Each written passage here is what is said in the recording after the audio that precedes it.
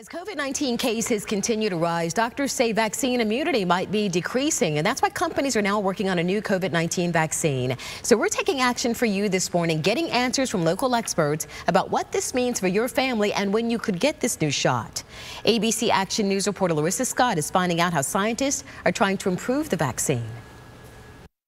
So there does seem to be a lot of immune evasion that's associated with these new variants that are coming up. Researchers are seeing more vaccinated people getting COVID-19. It began with a huge Omicron spike at the beginning of the year. We started to see a lot more cases of people getting sick who were actually vaccinated. With even more contagious Omicron subvariants now emerging, preliminary data show the vaccines might not be as protective as they once were. A big concern as another large wave of cases is predicted for later this year. They're seeing a really big outbreak in South Africa, for example, right now with these new BA4 and BA5 variants in their population, and they're seeing pretty large numbers of infection that are occurring in previously vaccinated people. To help limit community spread, vaccine companies are looking to create a new COVID-19 vaccine with rollout intended for this fall and winter. We can kind of predict what may be coming. We've been looking at which areas of this thing like to mutate.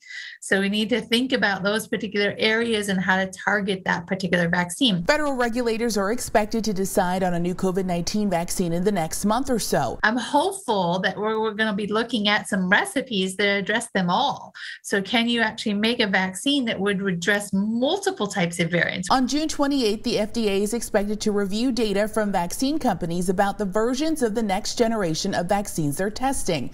The FDA will make a decision about which type of vaccine the company should make based on what will offer the best protection even in the face of new variants this fall and winter. Health officials say they're looking for vaccines to provide a much longer duration of protection and a higher level of protection. But in the meantime, experts tell us the vaccines we have right now are still preventing most people from getting severe COVID and being hospitalized. They're just becoming successively less effective at keeping everybody from getting infected. In Tampa, Larissa Scott, ABC Action News.